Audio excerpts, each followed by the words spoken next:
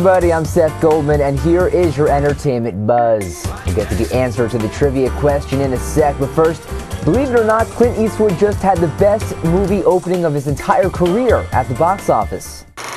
Ever notice how you come across somebody once in a while you shouldn't have messed with? That's me.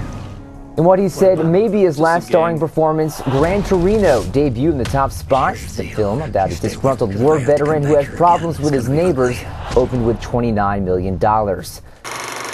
Your wedding better watch it. If I were your wedding, I'd be sleeping with one eye open. Bride Wars opened in second place. The comedy starring Kate Hudson and Anne Hathaway walked down the aisle with $21.5 million.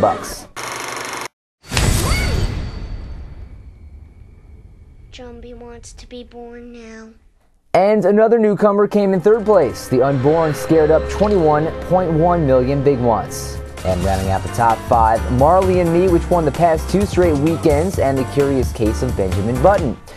All right, the answer to the trivia question now. Getting back to Bride Wars, one of the stars, Kate Hudson, was a bride herself at one point, so who was she once married to? If you texted ZC, good for you.